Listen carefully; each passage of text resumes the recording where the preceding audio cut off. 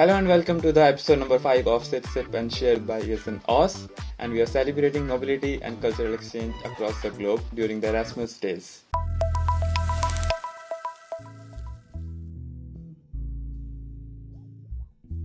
Thank you so much, Lise, for being our special guest, the godmother of ESN Ås. So could you share the story of how your journey with ESN Ås began and what inspired you to become deeply involved with ESN? So I came to NMBU in 2017, and I already knew at the moment I arrived that I wanted an international way of life, because I already had international friends from high school, and I was very about continuing an international life. I also did a year cultural program in the US, in Disney, where I had a lot of international friends, and I fell in love with the international life.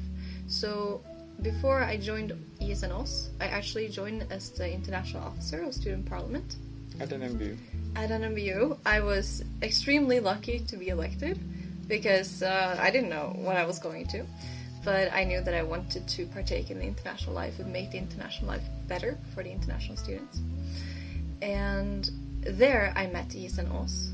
ESN Ås was it was an organization that struggled a lot with staying afloat, and they needed a lot of external help with managing their organization.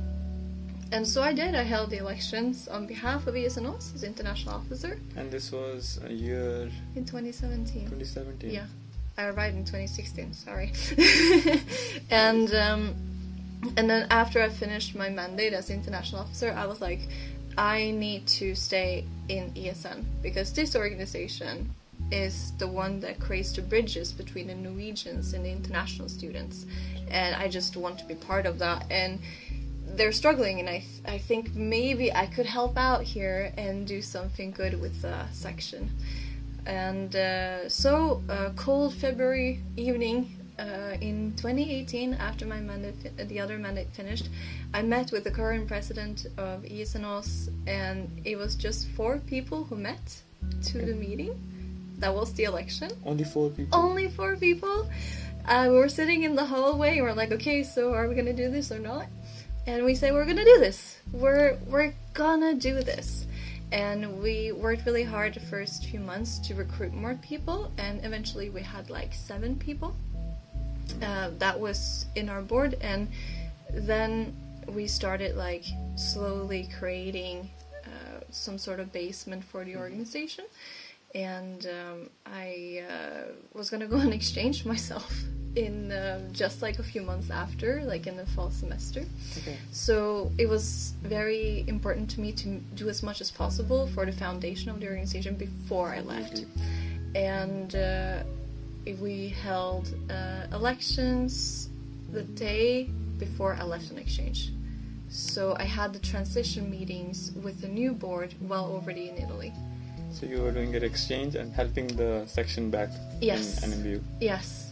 It was it was a lot of hard work, creating all this like transition documents, making the connections and helping them get afloat. But then when I came back from my exchange, they wanted me back into the organization, so I joined again as advisor this time. As an advisor? Yes, and that's when I met ESN Norway level, because we had just gotten off our feet as a section, and then we said, oh, we're gonna host a national assembly in Ås. That's a great idea. It was really tough, but we managed really well, and that's when I was introduced to the national level, and the history of that started. Wow.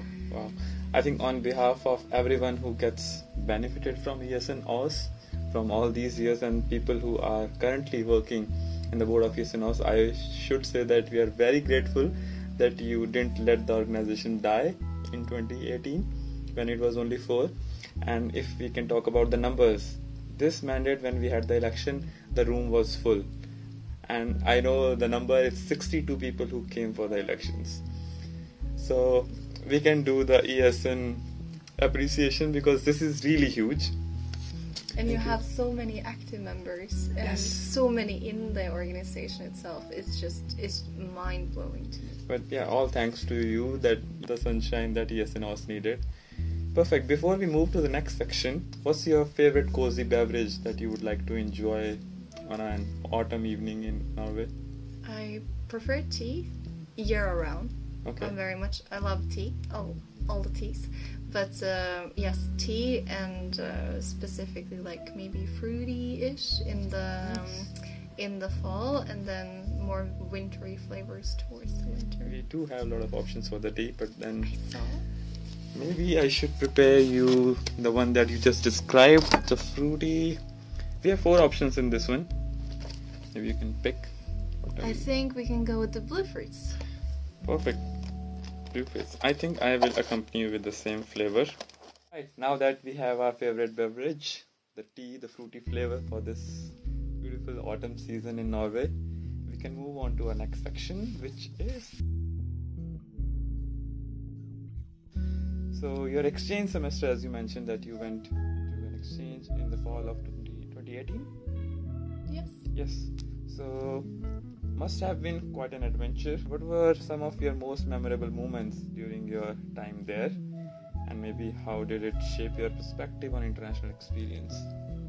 Right, so I was in Padova, which is one of the larger universities for international students in Italy. And it's also coincidentally one of the strongest sections present in Italy, which is Padova.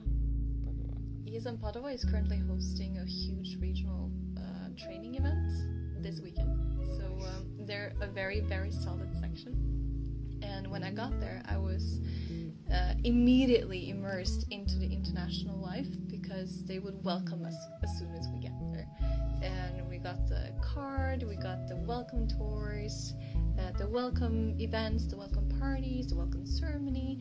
It was very much clear that these Italian students were so invested into making us, the international people, have a really good time while being present. And there was a lot of great events, a lot of great activities, and a lot of the things I experienced was through ESN. I'm not going to sugarcoat that. And they hosted this trip to several cities around the area of Padova and towards the mountains, the Dolomites. And I just remember it was such a great event. The itinerary was so nice. We visited 2 distilleries which make grappa. We got to taste it, and we also visited a castle. Went for a tour in Trento in the north, and it was just like the view was amazing and the people was amazing. And they also, another thing I remember really well is this event we had where they got people to come and talk to us and have like a seminar about mafia, because organized crime is something we always think about when we think about Italy, and it just shattered all of my prejudice about it, because I had to you always heard about the Godfather in movies and so on, but it really they explained it in such a way that it was quite understandable, and I was like, oh, I need to make some changes to my prejudices here, because obviously I've been a bit wrong about this. And it was I just remember it as an event that was really impactful in the way yes, they host a lot of cool parties, but this event in particular did something to educate us, the international people. And then of course I have a lot of international friends still from there, and a lot of Italian friends as well, and it's just this feeling of being in a community with people who are like-minded. It's absolutely priceless. Wow, and this happened 5 years ago, and I can still feel that you have all these memories so strong or so fresh. Amazing. As the godmother of ESN Ås, what advice do you give to new students embarking on their exchange journeys or international journeys? Yes, so going on exchange to another country, doing something that is outside your comfort zone, is a key thing to evolve as a person. We will learn a lot of hard skills in school, we'll learn theory, we'll get practical skills and so on, but your ability to withstand and adapt to change you can only develop by actually seeking change. And going on exchange is a way to seek change. You'll have to figure out your life by yourself, where you're going to live, where you're going to be with, where you're going to go. All of these things will help you towards the future in your life, but also like the world we're approaching will be more changing than ever before, and it's a skill that will be vital for us in the future, I very much believe. And it's gonna be like the experience of going exchange is very beneficial for you and for the world around you, and you'll also have memories for life, but also changed mindset. You will have, instead of just like having like your small group of friends, let's say, or like your buddies from your own country, you're going to be part of a more global family, and you'll feel like a world citizen, globetrotter. But you feel more like you belong and have a part in this world in a different way. I believe you will if you never seek this kind of change and try to explore the world around you. And going on exchange is a very different reality than just going on vacation. It's immersing yourself into another society, which will make changes in you that you will appreciate for the rest of your life. I couldn't agree more, because all that you just said, I am experiencing all this from last 1 year, since I'm not an exchange student, I'm an international student, but still it gave me even more chance to be like indulge myself into the new culture, to the new routines. Yeah. Even though I thought that I'm more adaptable because my father was in military, so I was moving to different places in India, but coming to a new country, it tests you totally. I think many of our viewers who are watching this interview, they will really appreciate you for these motivating words, and many will make their minds for an exchange semester or a full degree elsewhere. Of course. Yes. Any sort of student mobility is really, really, really good. We can move on to our next section. So currently serving as a regional coordinator for Northern ESN sections and procedural auditor for ESN Norway. Your responsibilities, I'm sure, are very vast. So how do you manage these roles and contribute to enhancing the international student experience, and what challenges have you overcome in these positions? Well, these positions is kind of like sort of when you're kind of stepping back a little bit, because you enter a role that is more advisory. And I have had more active roles. I was president of ESN Norway for 2 years during the pandemic, and also the vice president, and now I'm like the one giving advices to others and ensuring things are going the way it's supposed to do. How I manage it all, I mean, I find a lot of motivation in it. So whenever I see the impactful events that the sections do, my own home sections, other ESN sections, other national organizations and so on, I'm just filled with so much pride, and I'm just so happy to see like their impact on society. And it just motivates me a lot to know that in this organization there's so many people who are like-minded. ESN is, when I didn't want to let go of an international life, ESN is the way for me to keep an international life. Maybe forever, we'll see. At times it will be challenging, of course, but life is always like this, and you'll learn to overcome these kind of challenges. And what I've learned is the perseverance, like to not give up if you feel like there is an opportunity or chance that this will get better. Don't give up. A little bit by little bit, it will get better. You will see the fruits of your labor eventually. It might take a bit of time, but you will see the fruits of it if you manage to push through with it. And of course, I also learned how important it is to balance your life. So ESN is not my whole life; it's a huge part of my life. But also finding time to like wind down, relax, and call your mom every now and then. It's quite important, But it's a it's a challenge this way, and you'll figure it out. And it's like this for every student organization, I believe. That's true.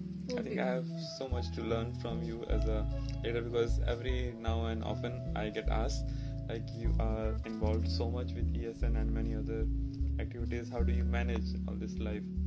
But as you rightly mentioned that being part of ESN, since we have a lot of workshops happening for the whole year, we get these trainings, how to manage our time, how to manage our personal and ESN life.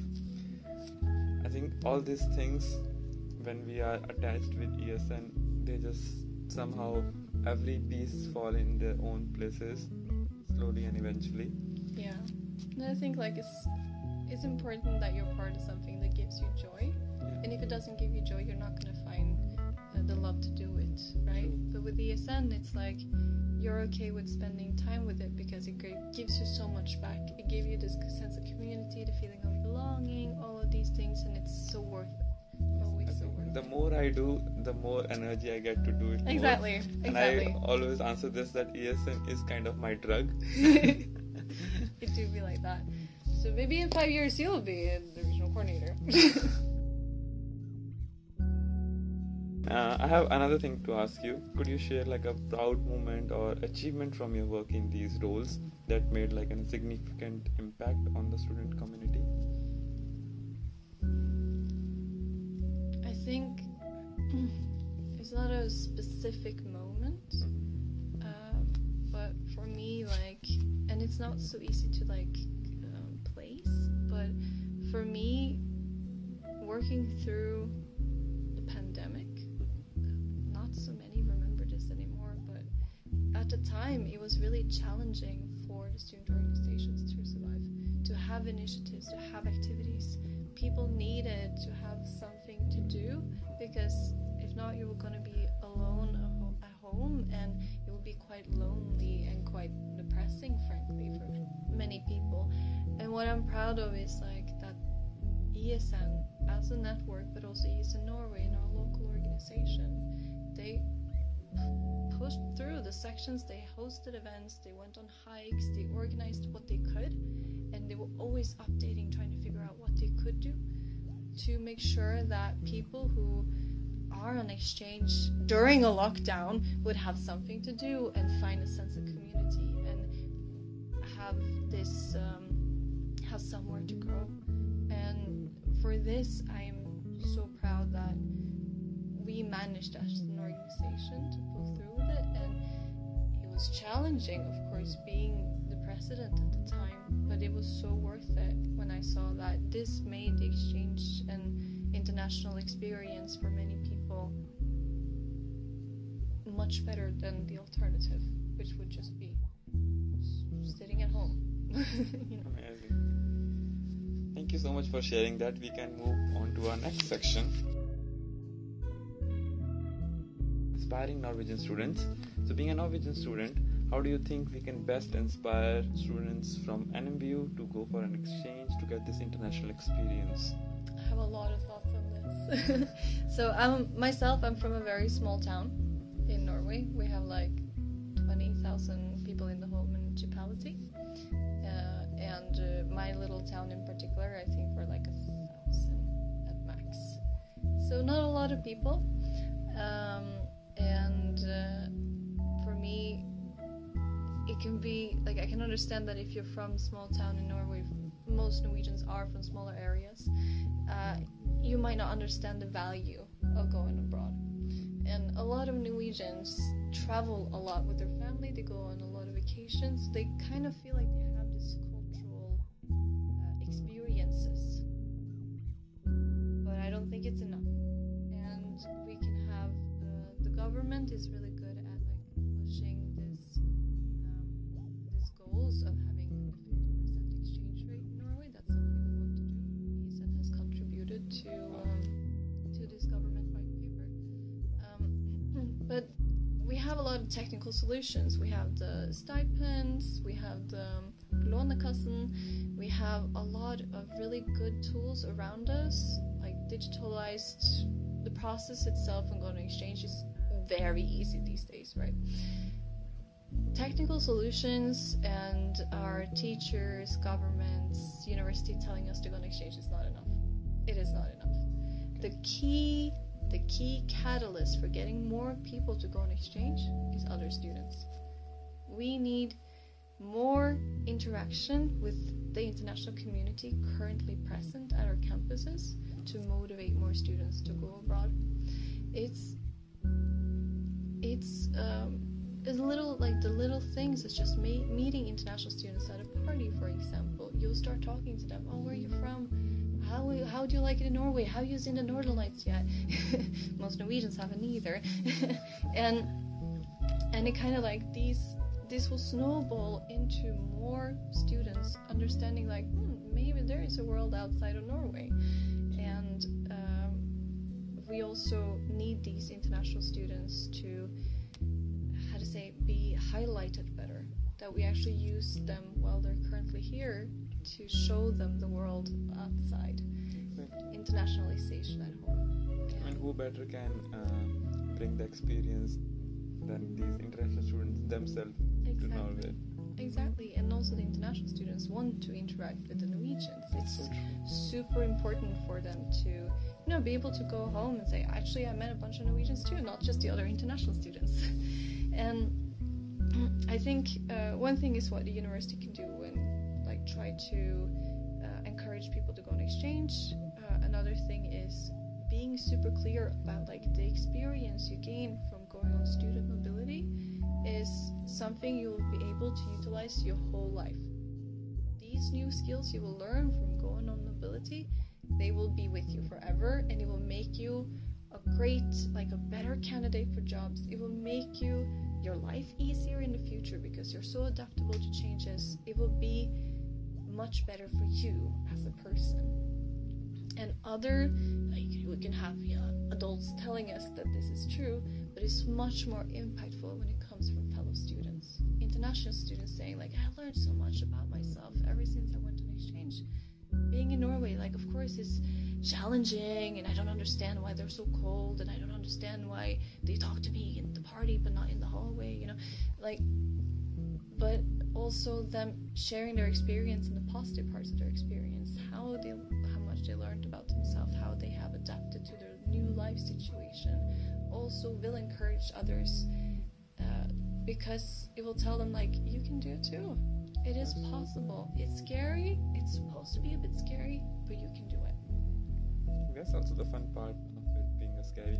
But you are a big example of that Norwegian student stepping out of your comfort zone. I have something more that sometimes bother me. Is there any common misconceptions or challenges that Norwegian students face when considering studying abroad? I mean, we talked about how university and these organizations can help them, but how do you help them to navigate these concerns, misconceptions or challenges that they have in their mind? So I think a misconception might be that there's many misconceptions, of course. Like some of them is, this is gonna make it harder for me to finish my degree. This is not gonna, the courses I take outside of my university is not gonna be relevant for my degree. I will not be able to take exactly the same course as I would at an MBU. I will not find my people there. It will be far away from home and so on. There's a lot of fears connected to it. But then again, like, you won't have the exact same courses. And that's kind of the key to it, right? You're going to have an experience that will differentiate you from everyone else in your class, because you will have a different set of experiences. Your courses will look a little different, and you will gain experiences that they won't be able to gain because they're not going on exchange. And some misconceptions, I guess, it's like a lot of people are worried about being lonely when abroad. Not quite understanding how am I supposed to immerse myself into a society that maybe doesn't speak that much English, or a country where English is the second language or maybe the third language, and then like in Norway it's also our second language. And for most countries this is true, like English is not our first language, and you don't have to be worried about not speaking very nicely English. You can have a Norwegian accent, it's totally okay. they will still understand you. Everyone has an accent. Everyone has an accent, and you shouldn't be afraid to have one. I think having accents is such a beautiful thing. I mean, if no one has an accent, we cannot differentiate people where they come from. Yeah. It's a nice thing. It's a flavor to it. I like it. I think it indicates that we're more, diversified. Yeah. Thank you so much for putting like a positive perspective on these fears and concerns. Maybe this will help many Norwegian students considering, or maybe just haven't thought about it yet, and maybe this conversation might help them to plan their exchange semester somewhere. I just want to say, there will be a student organization there to take care of you. There will be. If it's not ESN, there's someone else, but you definitely will be met by some sort of international community that will take care of you. Of course, so don't worry. Don't. You can move on to our next section, which is Chill Couch Chat. So every episode we ask our guests that if you would like to invite any historical or fictional figure to join us here on our Citizenship Share episode, who would that be and why? I think actually I would like to invite a historical figure.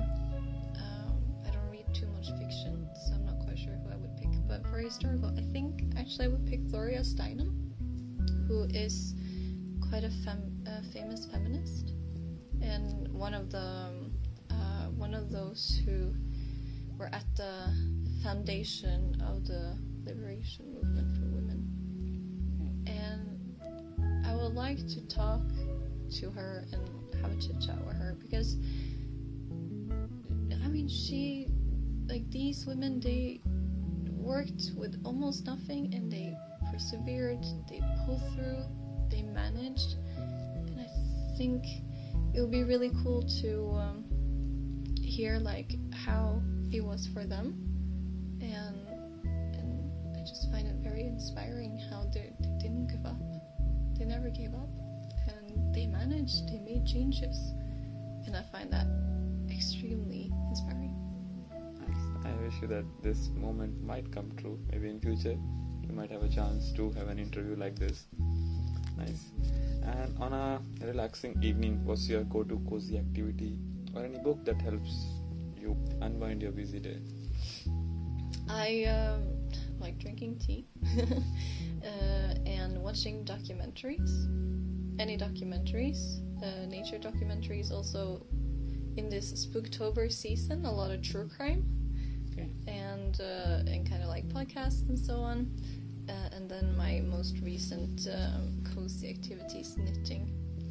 I've really taken up on knitting, and I find it very, very relaxing and exciting. And now I understand what it means, why my grandma is always knitting. I really get it. So my goal is to I will never be as good as her, but I will really want to become a way better knitter. Knit a lot of sweaters. Our next section is Sit, Sip, Share Favorites. So listen, do you have a favorite travel destination that you recommend to everyone, and what makes it special for you?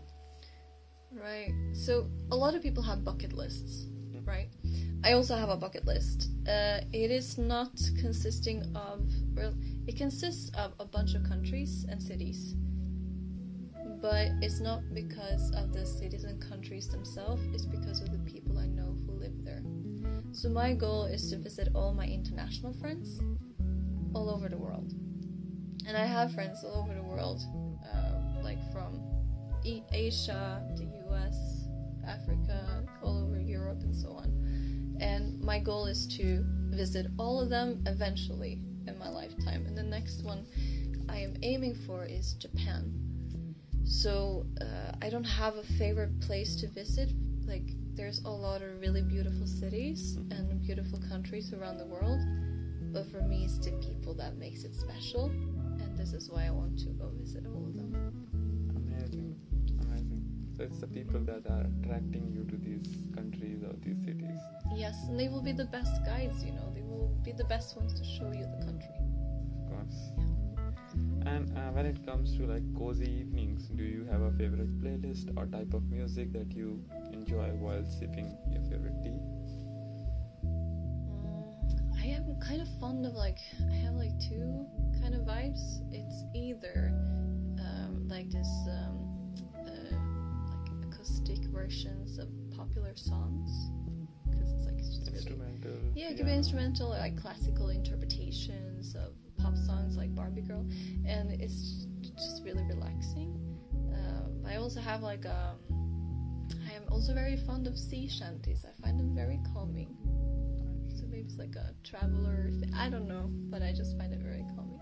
I will try to find something from your favorites to put it as a background music for this episode. And the next section is our future aspirations. So looking ahead, what are your future aspirations, both within the realm of ESN and beyond?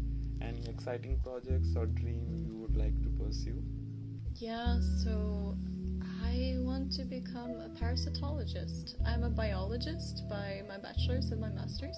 My master's, I'm gonna hand it in February. And my dream is to become a parasitologist, like a parasite. It's like parasites is a lot of different animals, let's say, and some are microscopic and so on. And this is just a field I really much fell in love with, and I would like to, invest more of my skills into that field as well. Maybe host a huge parasitic conference one day. Who knows? We'll see. Good luck for that. Yeah. I want to stay in an international life. I think that's the life I need to have a good life.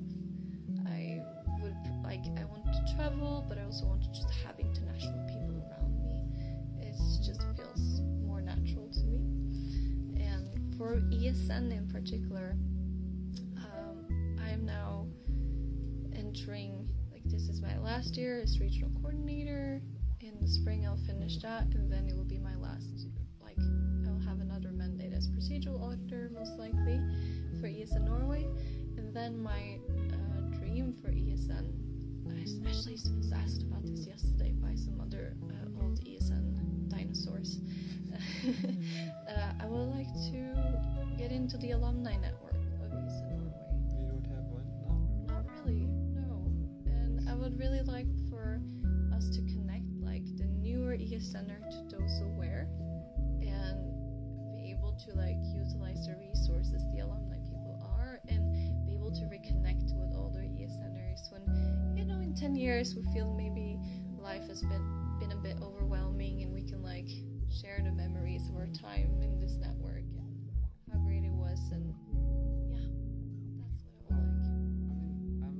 I'm just looking forward to that, because I can feel how much energy that can channelize from the alumni to the newer ESNers. And sometimes in the beginning, new ESNers are not motivated enough, or they haven't seen as much of ESN as the alumni have seen.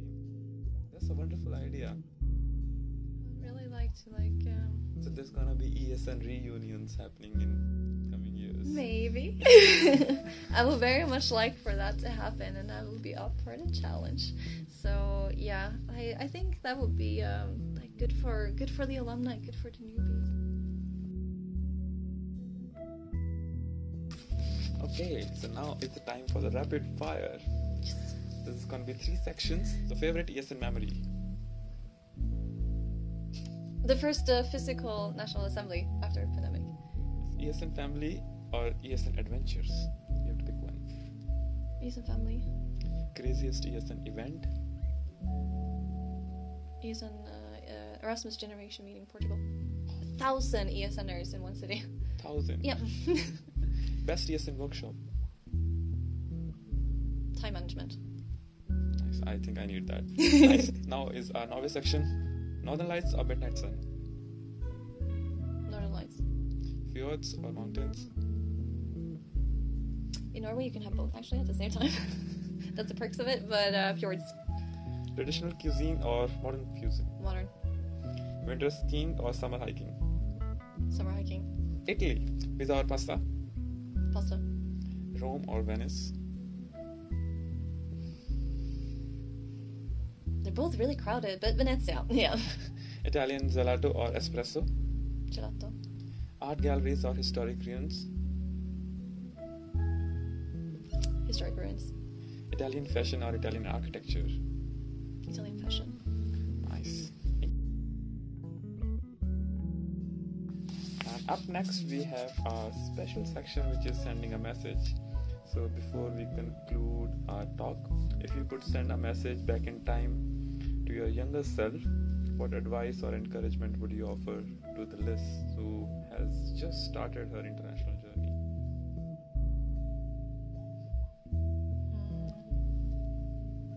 I think actually it would be like, don't give up. I promise you, it is all gonna be worth it. All the efforts you put in, you're gonna see how, you're gonna be able to see how it turns out.